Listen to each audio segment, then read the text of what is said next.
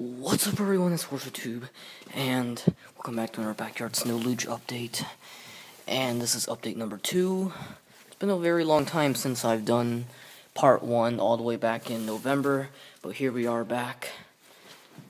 So, I'll show you what has gone by in the past couple months. So, alright, so first off, I just want to tell y'all that the snow is already starting to melt. Temperatures up to 60 degrees for this week. You know, it's going to be very hot. Not hot, but like warm. And that's why I'm deciding to make this video before spring comes. So, alright, so, yeah. Looks like our tube fell down, but I just want to show you a couple things on here.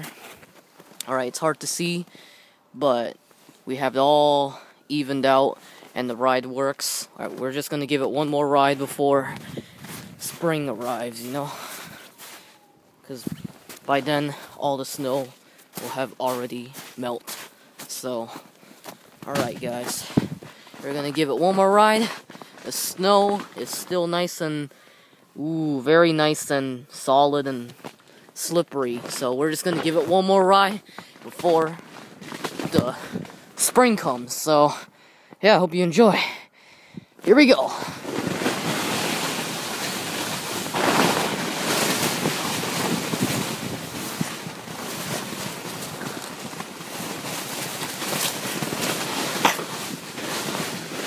Woo!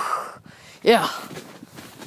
Yeah, again, you can't see it very well because it's already evening, but yeah. Snow's still very solid, but yeah, pretty good. So yeah, I'm sorry if you can't see that very well, but at least you got to see the POV. That is basically all that matters. Flexible flyer. So yeah, I was gonna use all this snow to make the turns, but it looks like we didn't need them.